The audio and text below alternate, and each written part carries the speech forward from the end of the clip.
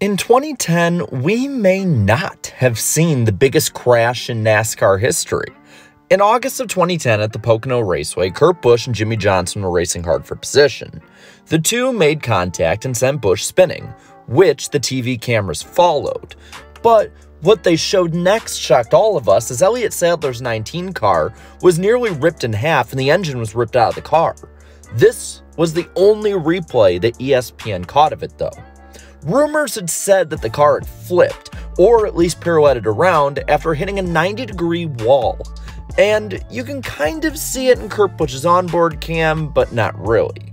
And the hit also is said to have been the hardest in NASCAR history, at possibly over 100 Gs. The closest we have to actually seeing it are poorly shot videos that can barely capture anything from the track. It's amazing, because